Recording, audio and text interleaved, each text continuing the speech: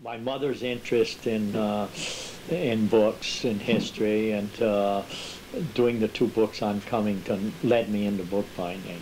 You know, and probably, in a sense, I have to go way back to the 5th grade and give my teacher in the 5th grade credit for my having did the 2 history books in Cummington. I was a real slow learner and kind of a screwball in school and hellion. And one time we had a class on Thomas Edison and in the 5th grade, and Thomas Edison, I sort of read it over, was a lot like myself. And one time when the bill collector came to collect some money from Thomas Edison, he hid in his cabins, in his studio or his shop. He crawled into one of the cabinets underneath, and they came in and they looked the shop all over and figured that he fled and they couldn't collect any bill from him. And I said, that's me all over. And so at the end of the class, the teacher gave us a examination, and I got 100 in it. And she said, my God, you ought to be a historian. She said, the way you went through this class, because I got 0 in everything else. And that probably really had a tremendous effect on my life, that one sentence of that teacher saying, you know, you ought to be a historian. And it was the one word I needed of encouragement in my life right at that moment. And I knew the woman that was a bookbinder here in Northampton.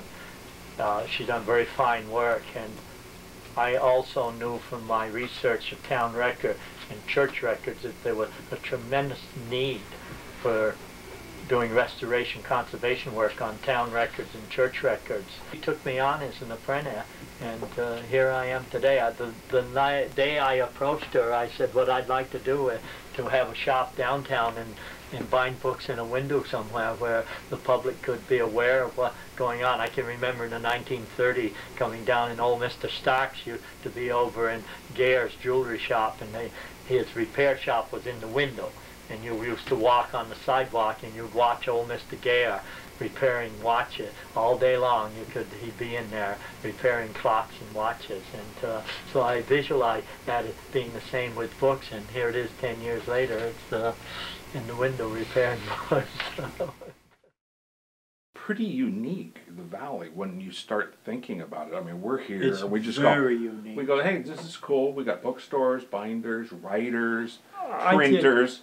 We don't even think about it. I did 4 books, and 2 of them are designed by 2 of the nationally known book designers. I wanted to do the books. I happened to be in the book world because we had 8 or 10 bookbinders here in Northampton. I was apprenticing under some of them, and some of them were book designer and so on. And so I'm very, very fortunate that I did 4 books for Cummington, 3 on Cummington, and 1 that went national, or went international, really. And I learned that we farm boys can put out a nice book. We can put out a top-notch book, just like any other business. The proprietor don't do everything. The proprietor hire a technician in to do this and a chemist in to do that, and it's the same with the book. The only thing we got to know as the writer and the person doing the book is what makes a quality book. And once you know that, then you're all set. I think you put your finger on it a little bit there. That helps define why the Connecticut Valley is the way it is you had a valley full of people that wanted to do things their own way, and were satisfied only if it was done their own way. They were tinkerers, they were Yankees, they were willing to go the extra step to make it more of a crafty craftsmanship product than just some industrial product that you might run into in the larger cities, where it's just like, hey, let's crank these out. We have factories.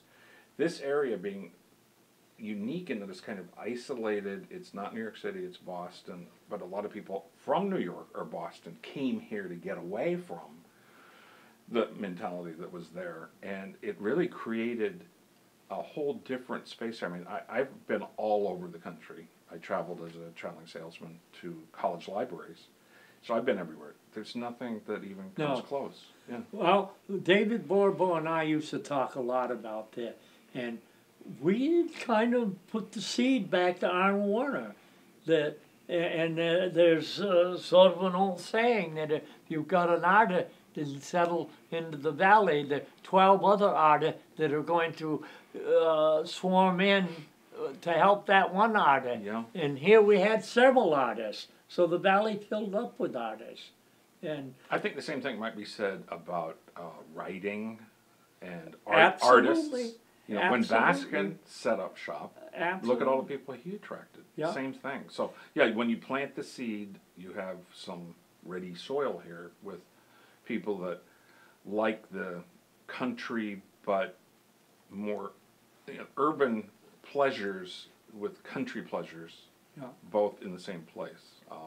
So I wrapped this all together. You had a lot of nice, eager young people that wanted to move colleges. The colleges just wanted to move forward. Yeah. And I'm a historian, and this goes back to in the early American industry movement. If you were having wooden planes, crown molding planes for making crown molding, if there was a master in the valley, then there were 6 or 7 other places that were making wooden planes. Yeah, they would apprentice, and then they would go start their own shops, probably. Yeah.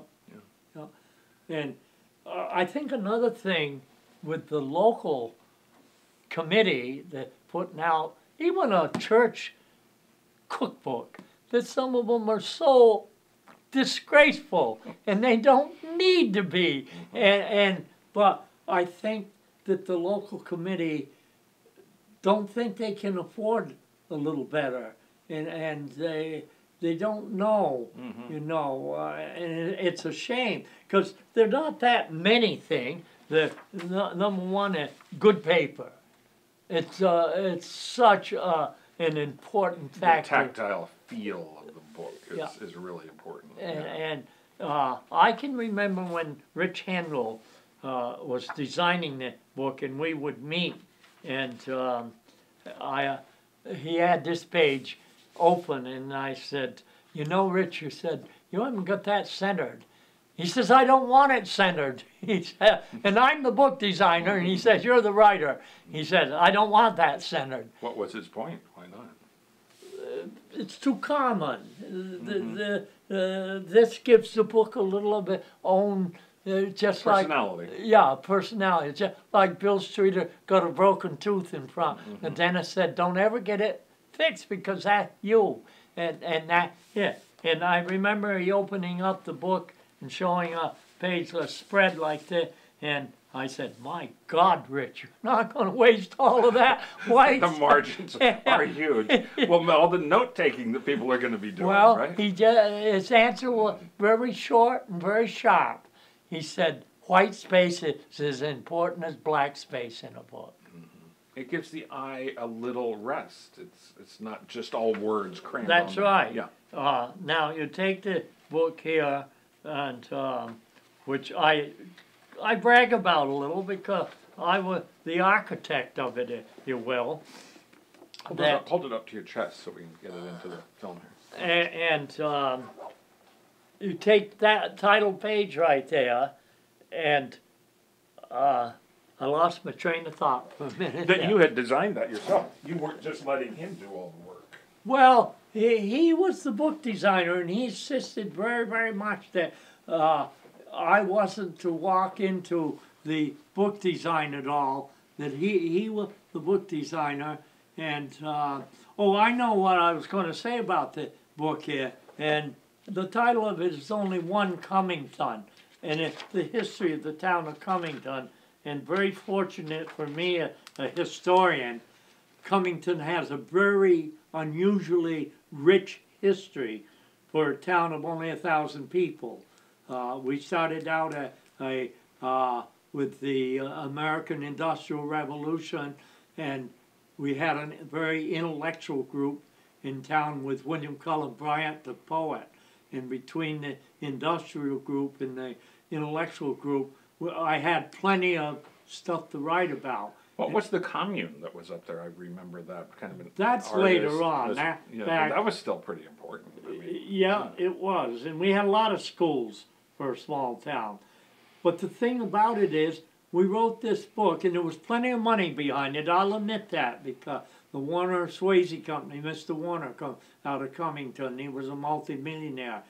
But after this book came out, it won a national award. The American Institute of Graphic Art picked it as one of the best 50 of the year, and it toured all over the world, literally all over the world, at book shows to show what was winning in America. And this was one of them. And the publisher, rather the printer, called me one day and he said, I got to have one of your books. He said, I don't know what it is about your book, but wherever we show it overseas, somebody ends up stealing it.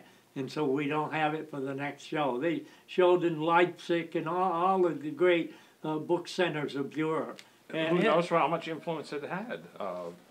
Have you seen or heard back from anyone who said, we really like this design, we ran with it? I love the typeface, I love the colors.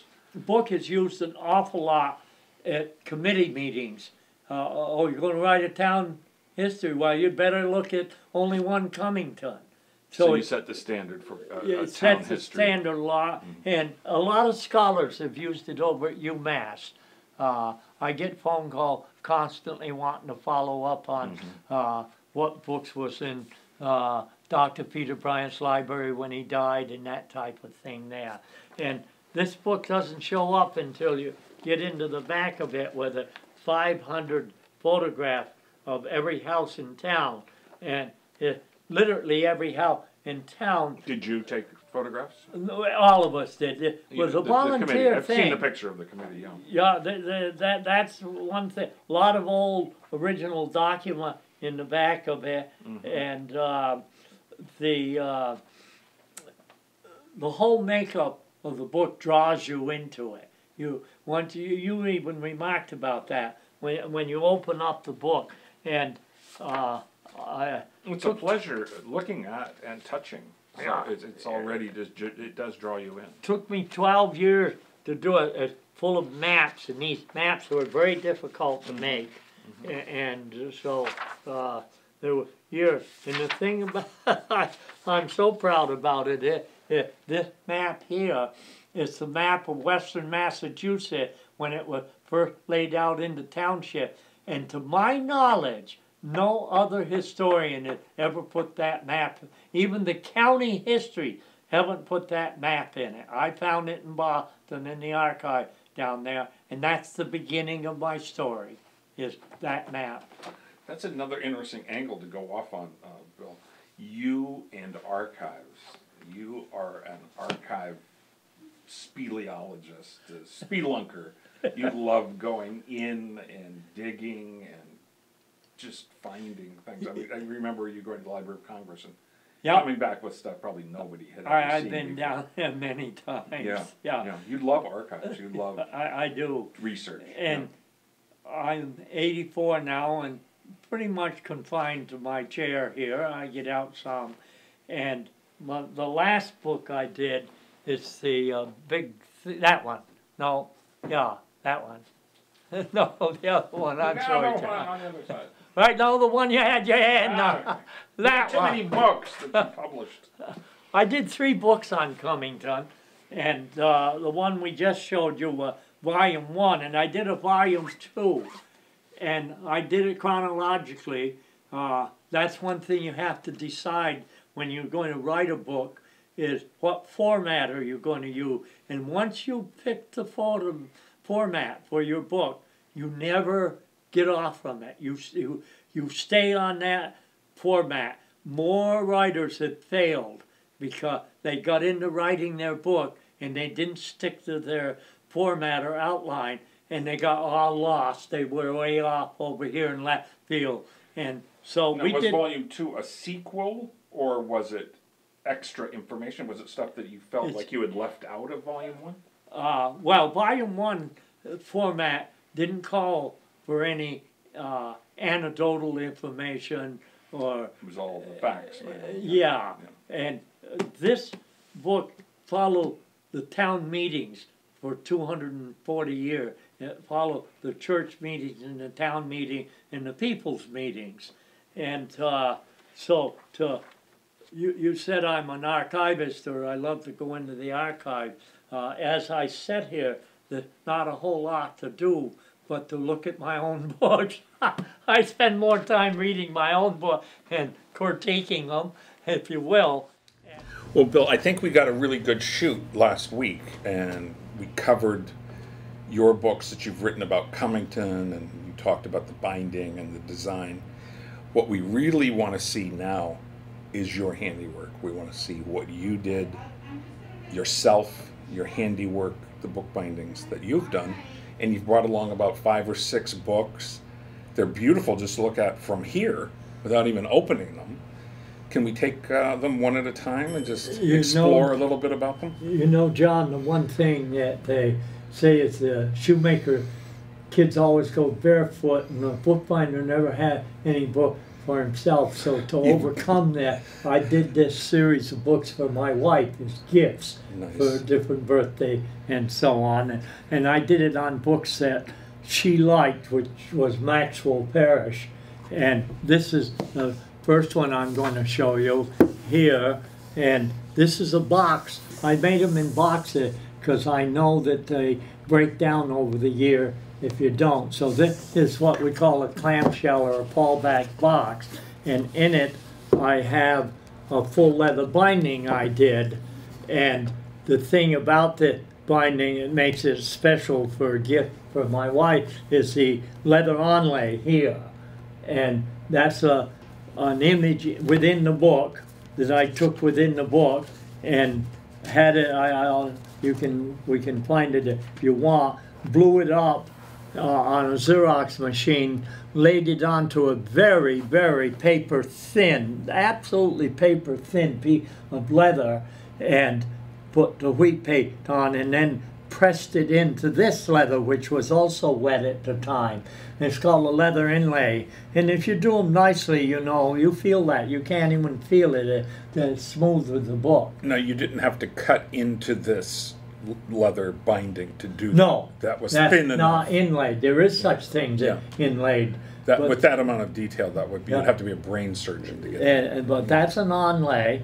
Another thing about this is a Maxwell Parrish handmade end papers, what we call paste papers, and I needed one that somehow rather went with Maxwell Parrish. If you look at a Maxwell Parrish illustration, you'll see some sort of deep color in it, very rich, deep purple color. Maxwell noted for that, and so I needed an end paper that would fit a Maxwell Parrish. It's really beautiful. It's different than the usual marbled papers. Who did that for you, or did you do them yourself? No, Mark Tomlinson over in, which you may visit in your interviews. He's one of the leading bookbinder in the area now, him and Daniel Calvin, Peter Garrity. And Mark spent 2 days in New York City at a reception for some boxes he made down there. So he is truly one of the leading bookbinder in the area. It's got a great texture touch too. Paste papers do have, because it actually is the texture of the flour that you make the paste out of to do these with. And how do they do this? I'm familiar with marbling, with getting the swirls to go. And this is far removed from marbling. This is paste, not marbling. Okay. And done with many different things.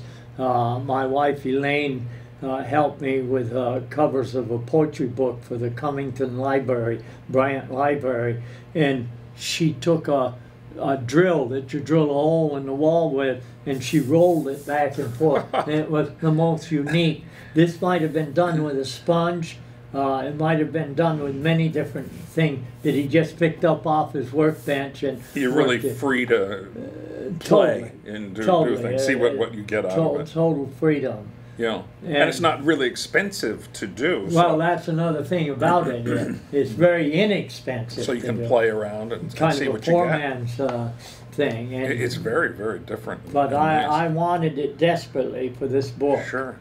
And you can kind of see figures in it if you stop and look. Yeah, and it's a cave. It's unlimited. Yeah. The paste paper is. Yeah. So I'm pretty proud of that. Now you got this to taper on the edges. How do you do that? What's the technique to get Well, the edges to taper? At first I strobed a line on how deep I wanted it in onto the cover, and then a ruler with a knife, and I went off like this. Oh, you shaved and got it shaped, and then I sanded it. Wow. So This is really an amazing piece of work. And well, you got the bands. yeah, These are for raised cords, they call it. Cords are under here. Let's see if I did sew it on cords. You can generally tell because you can get a little bit of a hump where they're laced in. And I would say that I didn't lace them in. I would say that they're false. You know what? You know what the cords do? They have they have another effect than just covering, the strings. These raised bands. They fit the hand. Isn't that nice? I always thought that. It's like too. your fingers fit right Yeah, in there. I always thought It's that made too. for Yeah. your hand. And look at how this stays I open. wish we could find that illustration of what I got on the front. You just flip through there and see if you see him. He'll pop right out at you. And I think he still further down a little bit. Is that him? It is. Well, I see him, but he appears in different drawings here. Let's see if we can find the exact drawing. Well, I reversed him. I turned him then over. it's probably this one here. If you reversed it, is that him? Yeah, it's Kind of. it's- Yeah, yeah, there's his cane. Okay, and I reversed it because I wanted him walking onto the cover, not off of the cover. It definitely was a good Yeah. choice. Yeah. And so it's a nice technique. Now you, what did you do for the lettering? Did you Well, have? I had a font. You had a font. Okay. Of that style, and so I used that font. And one of the things when you're critiquing a book like that by a hand bookbinder, did they have small square? That a sign of, I almost missed there, you see. That's a sign of elegance, to have a small, instead of a clunky looking large square on the book. The square is the amount of board that portray over the text block. Okay. And so, It's just a beautiful work of art. Tell me a little bit about the box. Now, Well, you specifically made this box for the this box, book. And it's inside. You have another image of the book. yeah. Oh, that's the cover. That's the That's original the cover. cover. Ah, okay. And we do that to show the world. There's the original spine down in there, and that so that the original artist gets their fair share. Is that typical to do when you make a box? No, To keep... no, we're going to show. Well, we didn't bring it. Well, I got one where both sides were the original cover down there. You have velvet. Yeah, a Is this little what it is? velvet. Being a present for my wife and so on. And she's an elegant lady. And it cushions it. From, Yeah, it if cushions it it gets nice. knocked off the shelf in the middle of the night or yeah. something. And It fits so perfectly. Yeah. And then you added another Yeah. binding on It's top a quarter of leather, that. 3/4 leather, because we got leather on the foredge over here too. See, that's a leather strip down through there. And It's just beautiful. I like the little heart. Is that from? that's just because it's my wife. That's her initials. That's sweet. Yeah. And David Borbo was one of my teachers. I had a lot of teachers, Daniel Kelm, David Borbo, so on. And David used to critique your boxer. He'd bring him over like this here, and they had to go down slow like that. They take that is luscious, the way that goes down. Yeah, if they didn't. Man. David would give me an A on that. Yeah, he would. Not just fit, but take time falling down. Yeah, Yes, yeah, that's he the ultimate touch. He gave me an A on that, so that that's very, very good. How far along in your career did you make that? How many years after you had started bookbinding did you do this? Because this is the work of a master. This is not some guy who just started out. I started training with Daniel Kelm and David Borbo, Don Glacier, all were my teachers in 1980, and I probably made this just about 10 years later in Wow, 1990. you made some good progress. That's Yeah, amazing. Yeah, about 10 years. And even though we don't use the old traditional system of apprentice, journeyman, and master, it automatically shows up. And I never call myself a master. I always consider that I reached the level of a journeyman. A master in anything, in particular bookbinding, because that's what we're talking about, can do anything, could even make his own tools to do it embossing with. And I never reached that level. So I would consider that I did reach the level of a journeyman. I think that shows that. But never... Well, when we were talking about Arno Werner last week, he started at 10, 11, 12 years old working for pennies in a real old world setting. And that's so typical of the old world, whatever craft it was. I saw a movie recently on tailors in Naples, Italy. And these kids would start at 8, 9, 10 years old sewing. And by the time they became the master, they knew they could do it all with their eyes closed. But See, the amount of work, I mean, they missed school, they missed everything. You know, nobody wants that anymore. Nobody wants that for their kids to just be real piecework when they're 10, you know. Could consider myself a master farmer off the farm. I was born and raised on a New England farm, and we could shovel manure better than anybody else in the world, you know, because we started when we were 6 years old. You knew all the tricks of the trade. Yeah, I know all the tricks of the trade. This piece of work, John, is a little different than that. This was going to be a gift to a couple that were going to take a cruise up the, I think, the Rhine River, if not the Rhine, one of the big rivers there in Europe. So I thought as a gift I'd make them a little blank book for taking notes on their trip. And this, I took the brochure, and this where they were going to stop, Frankfurt, Würzburg, Rottenburg. These were all towns that I soldiered in, so I had a double interest in that. And one of them passed away before they went, and they never went. So I kept the book. That's a beautiful keepsake. Let's hold this up for the camera so we can see. And that's what you call blind tooling. I didn't use any gold. I stamped it with a hot gold stamping machine, but without gold. And I used, the temperature had to be just hot enough to make it dark, and I used moisture in between the moisture and the hot tool. It's blind tooling, and I thought it very appropriate for this color leather and this particular book. This has a real kind of a Renaissance feel to it. It looks like something from the Italian Renaissance. It's got the color and the simplicity, and it's small, like a lot of the editions. And a production shop in the Renaissance period would have pushed the book out like that. As a guide and things. They would have. A pocketbook, the original pocketbook. Yeah, that's right. That was made to put in their soup coat pocket, and then I put a couple of pockets on the inside. That's a real nice touch. For keepsakes like that. Sure. Now, the one thing when you're a bookbinder you always are constantly doing is critiquing your own work.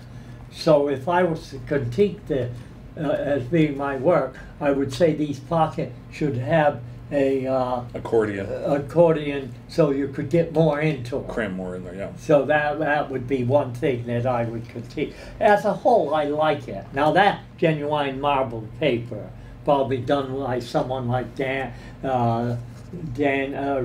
Sasso, and then there was a good marbler over in East Hampton. I can't think of her name right now. She may have done it. And, the paper is nice. What kind of paper is this? Can you remember?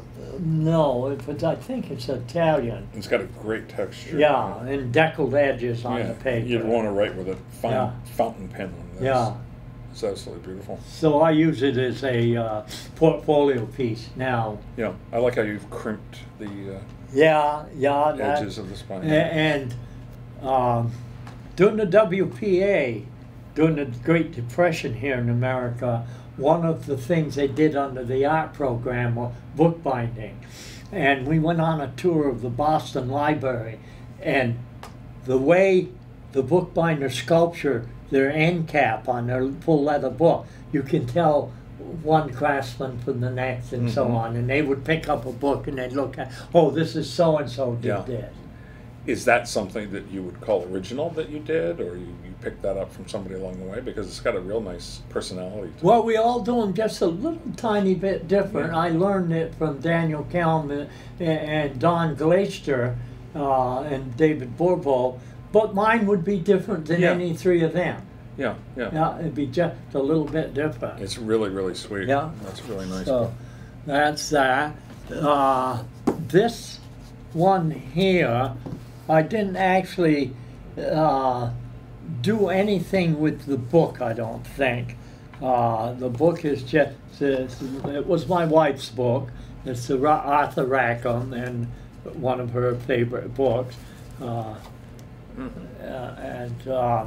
So I made just the box, and I put an onlay on the front of it. You'll see the same image, I think, right here, one of these are on the inside. So that's an onlay again. You see, you can't feel it. It's right in there. And it's a personal thing for my wife. And again, if we could give it the test. Let's do the test. Let's do the test. Let's see now you've got me addicted to doing this. I don't know. Very It's nice. a little tiny big. I wouldn't get an A on that one. Let me ask you a question that only a non-binder would ask. How long does it take to build a box like this? How long does it take We're you? asked that question a lot, and I didn't even have any clocks in my studio, and it's a hard one to answer because I have a lot of gift of gab, I think they call it. And if you came into my studio, you and I would have to talk for an hour before you left. You were very easy to approach. You'd be right in the middle of a project and you would stop. Yes. So I would have to stop my project, probably lay a wet cloth over it to keep the leather wet and so on. If I went right to work early in the morning, I would come out with this box at the end of the day. Wow. That is amazing. If I didn't get interrupted and anything like that, even with the onlay and all, which is very tricky because you've got to get the image photo. I think there's this image on the inside somewhere too, so it's bigger. I could have taken it off the cover, but at any rate, you've got to give it the right size you want, and then you've got to pare the leather down. Absolutely. How did you pare it down? What were you using to? We use what they call a Fortuna machine or paring machine. This was probably a hand paring machine. It wasn't Fortuna. And you keep working a piece of leather through with a razor blade to adjust the jet dry. And then after all of that, you would take a hand scribing knife or paring knife and you would get it. This was so thin that you could hold it up to the light and see right through it.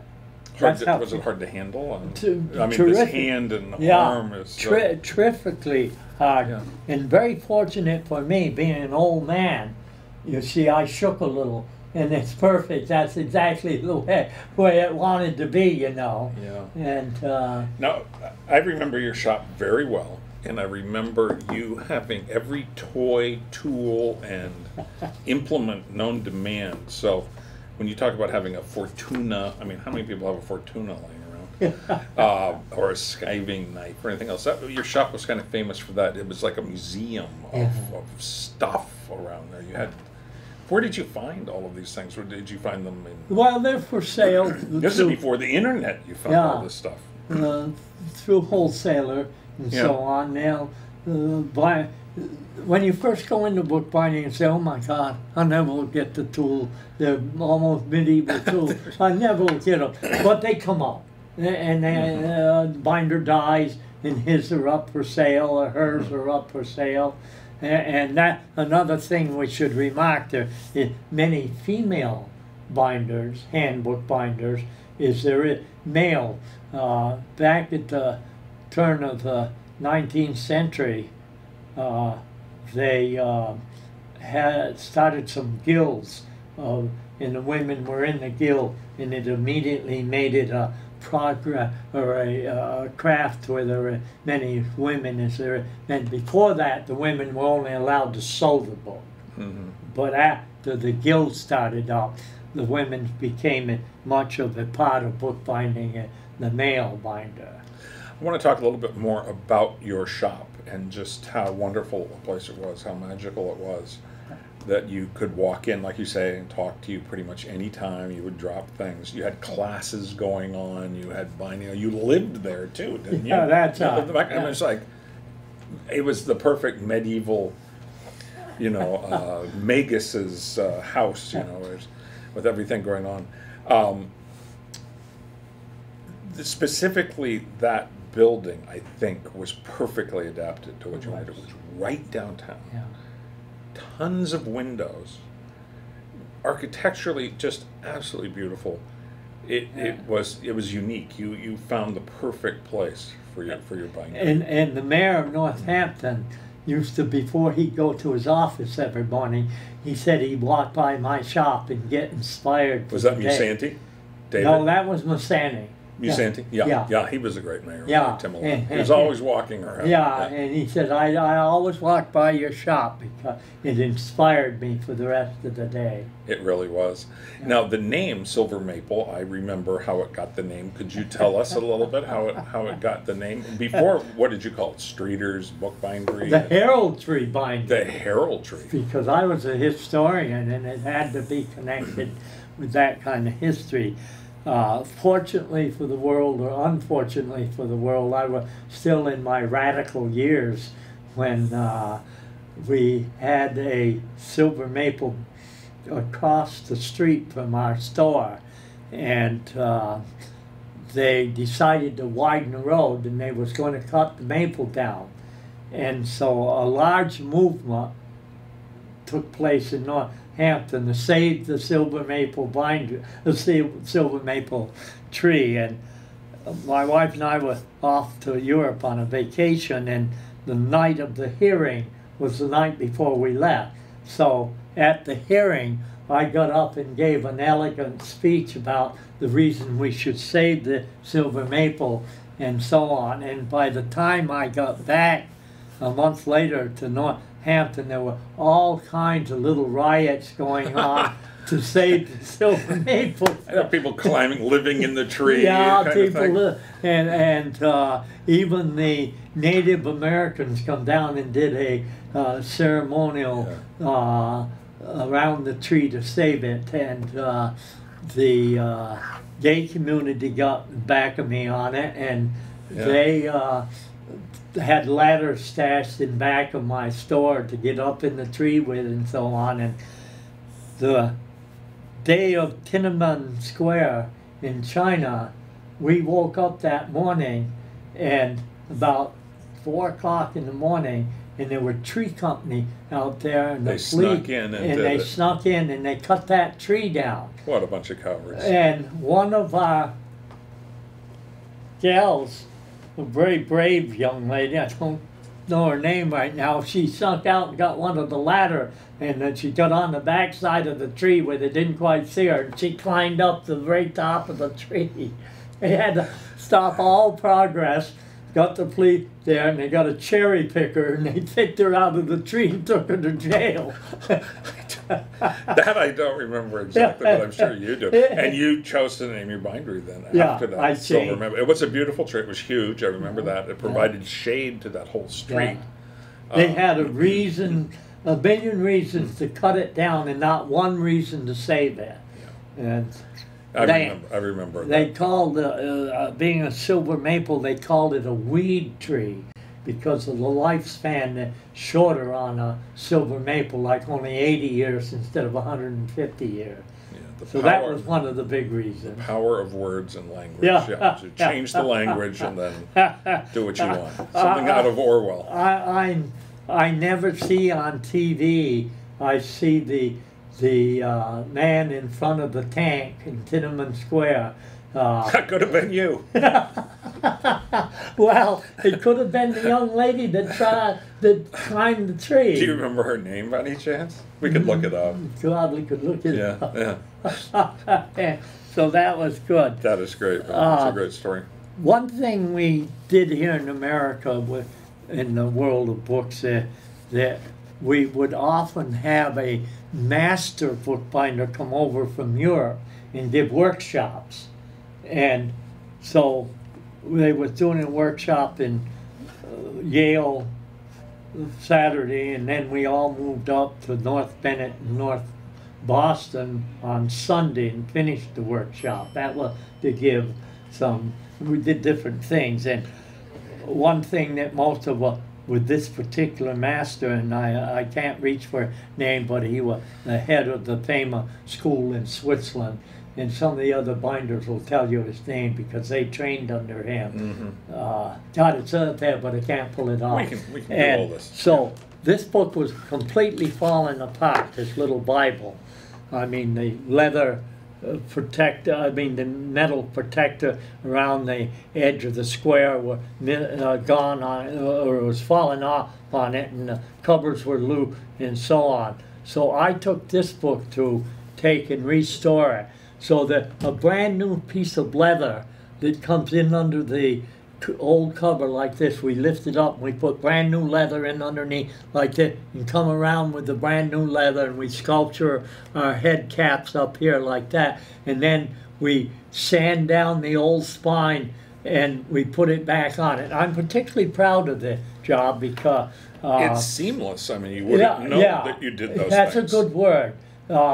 If you do it and it cooperates with you and don't fight you and so You on. would never know that you had to do all of those things. Yeah. I did one book for a book dealer up in Vermont, and he was at a book show the following day with it, and it was a very expensive book, and somebody was taking it and said, I think I'm going to buy this book from John. It's just, I've been looking for it for a long time.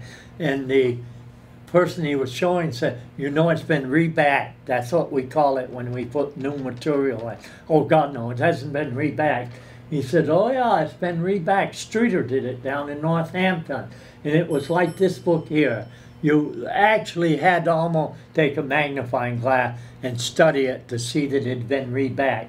If everything cooperates, you can get an amazing, beautiful job on your rebacks. Peter Garrity, probably one of the best rebackers in the nation, and no, you've really saved this book and improved it. This is not a book that you would have wanted to leave in its original condition. I can picture something like, let's say, a Shakespeare folio or something like that. You'd want to leave in its original condition. You wouldn't want to rebind it because you'd want to see how it was made and get all the flavor of its actual making. This is I'm not going to say a cheap Bible. It's a useful, it's a commercial beautiful. binding. It's a beautiful original. Bible. It smells like a church. Oh my God, I feel holy again just holding this thing. So that you did a beautiful job, and that is now it's a useful book again for somebody to take to church. Yeah. And you made a box. And made a box for it, and it's again, it's got the leather foredge on here. And I did this for my wife, and it's just a nice, simple, contrasting with the ornate binding here. Yeah. So it's just a nice, it's like a surprise. You open this box and you go, wow, and what's in you here? got your clasp on it like that. So I had a reset area in here for Oh the my clasp. God, Bill. You see, so that You are a maniac. Look at that. It just fits perfectly. Let's Yeah. just hold this up. Look at how we built Yeah. the box to hold the clasp. and, And there it closes just... Oh my God, these are like jewel cases. Fabergé bindings. these two here. Well, no, there's another reback in here. This book was all falling apart, and the new material, and saved the old spine on it, and you know, you can hardly tell it.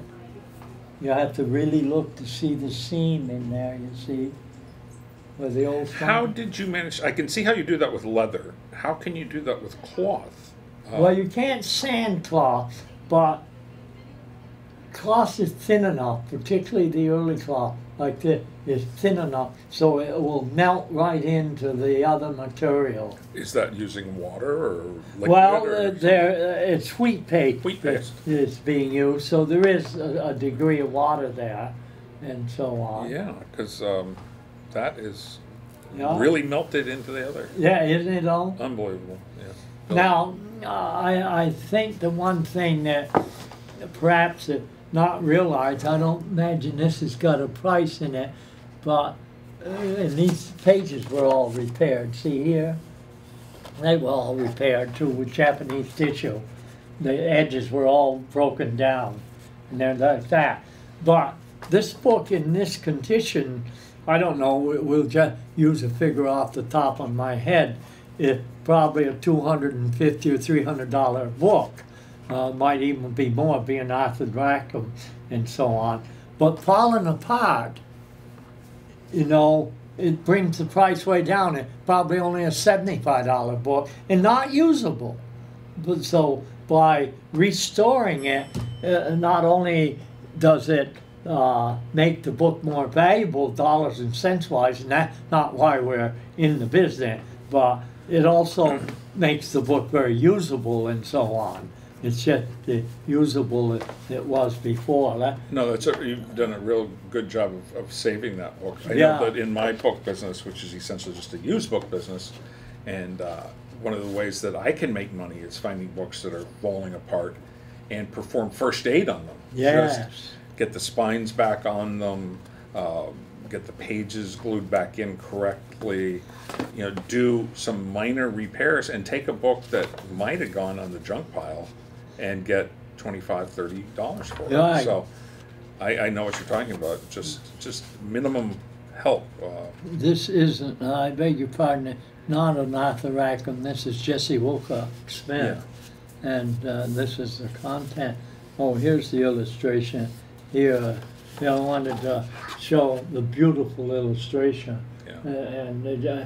You know, it's hard to find modern work like this. This is a period all to itself and must be saved. We can't allow our history like this to. I think books like this are getting more respect nowadays too. You know, it used to be called children's literature, Yeah. children's books. Yeah. They get a lot more respect now as works of art and collectible And you've all heard museum this, quality. Yeah, everybody's heard this title, A Child Garden of Verses by Robert Louis Stevenson. Yeah. Yeah. Yeah. Let's give You it did a good job saving that book. Let's give Here it comes the test. test again. A little fast. Oh, I'm glad we had the best We can go one back and work on these, Bill. I'm glad we had the best one for here. This I did This nothing. is a fabulous book. Yeah, I'm this familiar I with did this. nothing. This is the Rackham. This is the Rackham, and I did nothing to this book. I just made a box to protect it. Yeah, it's pretty nice on its own. Yeah, it's And a, it didn't have any problems. It's, no. It's no. just This great is as it a is. book that anybody could be proud to own. And look how great shape it is. Let's see, what Yeah. year was this? Probably published? around 1905 or something like that. I don't know. Yeah, we'll look at it. It's probably back on this I one. don't know. It's got a color font in it. It's showing a date. It drives book dealers crazy, but Try the back oh, side is of the this title numbered? page. It's a limited beautiful edition? book, isn't it? No, we're not going to find out. Huh? 1911. 1911. Oh. And my wife loves Arthur Rackham. It's like it was printed yesterday. Yeah. It's absolutely perfect. And that's why I wanted to make a box. Ah! Putting in a winner You there. don't have to work on that one. No, I'm putting in That a one's winner done. on that That one. one's finished. Maybe with the air gone out of it, it'll work. Well, I'm so happy that we got to see your actual handiwork. This is a real thrill for me because I've been in your shop. I took a class from you, very primitive, how to bind a cloth book. And I do remember you working on a lot of other people's books. And like you said, you didn't keep a lot. I'm glad to see the ones that you did keep. Yeah. Yeah, beautiful. Yeah. Now, when you're doing edition work, generally the rule that the binder get a copy of the edition you're doing. Not always, but oftentimes. So they have copies of books that were done. And here's another dumb question to go along with how long it takes. How many books do you think you bound in your career? oh my goodness. Oh, I have no idea. In the thousands, easily. Yeah, Right? I have Thousands. no idea. Yeah. Well, it's not, the number's not as big as you think it is, because it takes so long to do it. Did you do editions? Did you ever do like 50 copies of No, one book? I or didn't something do like that? any editions at all. And there's several different levels of bookbinding, and it's just like the apprentice, the journeyman, and the master. And I see a niche when I trained that was needed, and that was a people's bindery. And I stayed within that niche. All while I was the 25 year I did bookbinding, I stayed within my niche. And you had an open shop where people could just walk in and Right. go, here's a book, can you fix this, can Yeah, you save it, how much yeah. is it going to cost, when can I get it back? And you would have an answer right then and there. It was really a retail operation. And very few binders want to do Bibles, particularly the big old Victorian Bible with the metal clasp on it. But I don't warn you to say, by golly, you want a cash flow, you got to do dissertations and you got to do Bible. And I desperately needed a cash flow because I was writing my books. Before a photocopying book, I put $80,000 in that book. This is a perfect transition from your handiwork to your scholarship. Let's get that book, bring it over here, and let's talk about that now. We needed to put the money into it because it's such an esoteric type of book that you can't find a publisher for it right off the bat, so you've got to back it yourself. I do remember you doing this, Bill, and you were obsessed, and you discovered something that nobody, even to this day, can believe, that these were early printing presses, these book presses, and the whole technique and everything. I think you did a great service to printing and history by writing that book. And nobody would know. That's showing up now. It would have disappeared. In the sense that it's considered a scarce book. Yeah. And the price is going up on it. Not that I get any of the money, but it's looked upon as being a reference book and a very important, as you just pointed out, a very important reference book. Very interesting book. Let's get it, and we'll wrap up our chat today by talking about that book. Okay. Well, Bill, we had a lot of fun looking at your handiwork. Now we want to see your scholarship. Well, the title of this book is Before Photocopying, the Art and History of Mechanical Copying, 1780 to 1938. So this covers a period of time from James Watt up to Chester Carlson, the inventor of the Xerox machine. And when James... The Xerox machine is from 1938. Yeah, from Oh 1938. my God, who knew? Yeah. That's the seed, the beginning of it. It took a number of years to develop it, 100%, but that's the date we give it the beginning. And you're everything in between. We're just about everything in between. In this book. And the idea of it is to make single copies. It's not a duplicating process. It's a single copy, although you could make more than one copy, but generally it wasn't. And we today, we pretty much know the Bookbinder's press. And I had some of them come into my shop, and for nipping presses, we used them when we put a piece of paper down on a piece of cardboard for the end paper or the cover of the book. We didn't want any air in it, so we nip it into one of these presses like that. But they really wasn't Bookbinder's presses. They were 19th century copying machines. And I had one come into my shop, and it had a set of ringers on it up at the top. There's a picture of them in this book. It might even, there it is right there. That's the one that came into, the style that came into my shop, is right there with the ringers and pan up there. And I found out through an encyclopedia that was a copying machine. So I went to Washington down to the Smithsonian, and I asked them about it. Did they have any information? And after a conversation, the curator, she said to me, "You know more about the machine already than any of us know down here. Why don't you write a book on it?" And so that's how it got started. And we wrote the book. And I had a co-author, Barbara Rhodes, and Barbara Rhodes is one of the book and paper conservator at the Museum of Natural History down in Washington, D.C. And so she agreed to co-author. And she does the first part of the book, and her part on the technical, chemical part of copying with the machine. The inks will go further in yet.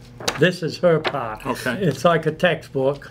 And she did that, and I did the industry that manufactured them. Now, the way that the process works is like this here. You take and you make your original copy. This is the original copy right here. And you use a special ink with a little gum Arabic in it to give it substance, and you write your original with that. Right in here like this here, and using that ink. Then you put a piece of coarse Japanese tissue. I use the onion skin here, but you use the Japanese tissue, and you, while this is still moist somewhat, and you lay it on top of it like it here, and you put it in your copying press. This is your copying press right here. You slide it in there for a minute, and the pressure of it with that ink transfers it onto the back side of your tissue paper, and you read it like this here. And was used all over the world. It was the way of copying for 100 years. Finally, carbon paper came and took over from there. But this was used from 1785, and I found places like Smith & Wesson in Springfield, Mass, using it in 1948. No, 1968. They were still using it for their export arms. And so we wrote the book, Barbara Rhodes, and I did my part, she did her part, and it's become it's got hundreds and literally hundreds of illustration in it. And again, Bill, you didn't leave anything out. I mean, this is a beautiful book. It's not just some there's 800 U.S. patents. Beautiful paper, beautiful printing, beautiful binding. Everything is very, very nice. You wouldn't have stinted on anything, I know. Harvard keeps it on permanent display down there because I use them for research a lot. Yeah, this is and the U.S. Patent Office keeps it on permanent display down at the U.S. Patent Office. Another thing that Silver Maple was famous for was having these presses in the windows. You must have had 50 or 60 filling your windows. There it is right there. Yeah, there we go. The one thing about the book world that if you want to write a book, your subject matter, there's not that many subject matters left. There's been a book written on everything you can possibly think of. And for a journeyman bookbinder like me to find a subject that gone international was... What's fascinating to me is that this, as you said, was in use for over 100 years. It was in use internationally, and then it was lost completely to people's memories. It's the like minute Xerox paper. And everything just got carbon paper. Yeah. All of those other technologies just wiped this out of the memory. And nobody knew anything about it. It's amazing. To show how prestigious they see it, the Smithsonian does the forward in the book. So right, the introduction in the book is done by the Smithsonian. Yeah. So they took it real serious, which was nice. And it's now out of print, of course. And believe it or not, I was in a very unique situation. I was a bookman, and I had knowledge of books. Generally, a book wouldn't be quite as well done as a book, wouldn't have a book designer that took so much pride in their work and so on. Maureen Scanlon designed it, but being a bookman, my footprint in the sand, so to speak, is a book like this. You built this for the ages. You didn't build it for just today and goodbye. Yeah. This will be around forever. Yeah, that's a tech book now. It's sold in every country I can possibly think of, even New Zealand and down there. People. Now, do you think we'll ever see it make the next leap and become an e-book? Do you think we'll ever have somebody take this and scan it? Well, yeah. When you ask that question, you open up a whole can of worms, because nobody really knows the answer to the question you just asked. This could be done. I mean, it is mainly black and white, so it would stand up to scanning pretty well. It is a very large format, and you wouldn't really want to read it on a tiny screen. Yeah. But you could do a really high definition scan of these and have this online. And if you wanted to read it on a reader, or if you wanted to read it on your screen, or however you wanted to read it, you could do a very high quality scan of this. Now, the U.S. patents, they come in many different forms, and sometimes in order to get them, they've been reproduced 3 and 4 times before you get it. And we call it the 3 or 4 generations. Mm-hmm. And they're awfully hard to redo, so I had to pay particularly attention to get the best possible reproduction. I could look around and help you maybe get this online as an ebook and reach even more people. Well, but that's for our next conversation. Yeah, and I used to think that way, but at 84 now, I have to admit I enjoy my easy chair, and I take my books and I read them. I love them.